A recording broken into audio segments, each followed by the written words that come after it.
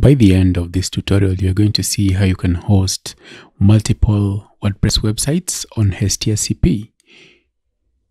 HestiaCP will be installed on Ubuntu 22.04.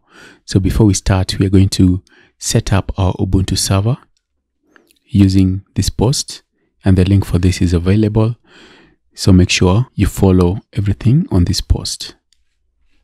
And then once we're done with this, we're going to install HestiaCP.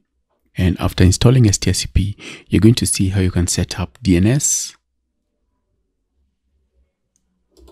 And then after setting up DNS, you're going to see how you can install WordPress and so much more.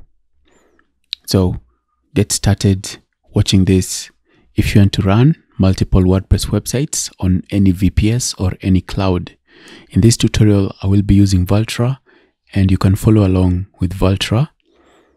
If you come here, you can follow along with Vultr. Just click there and you can get started with your Vultr server, and we're going to set it up. Let's dive in. Let's see how we can host multiple WordPress websites using HestiaCP.